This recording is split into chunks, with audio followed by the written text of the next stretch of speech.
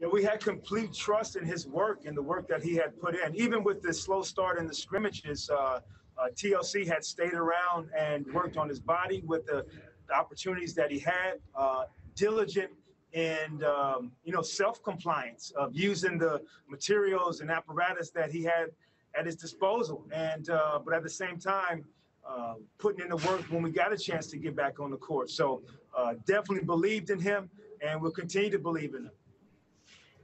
Greg?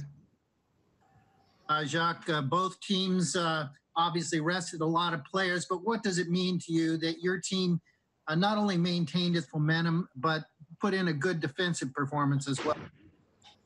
Yeah, it's a great performance, Greg. The first, 2 quarters, 22 and 21 points respectively.